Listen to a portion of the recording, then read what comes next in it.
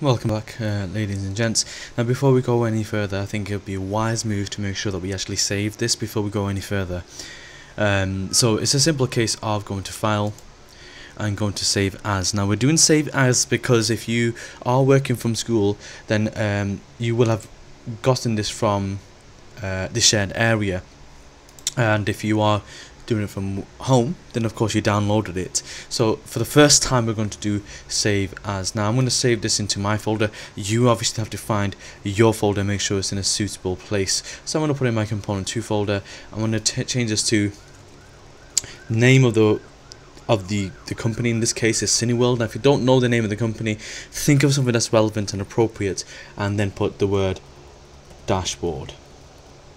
Okay, so if it's a dentist, it's a dentist dashboard. If it's about sales, so you say sales dashboard. You just think about either the name of the place or the main focus of the actual spreadsheet. So if it's about sales, if it's about customer service, it's about, I don't know, costs and stock, then you say that. So if you don't know the name of the company, you just say the main focus of the spreadsheet itself and then put the word dashboard.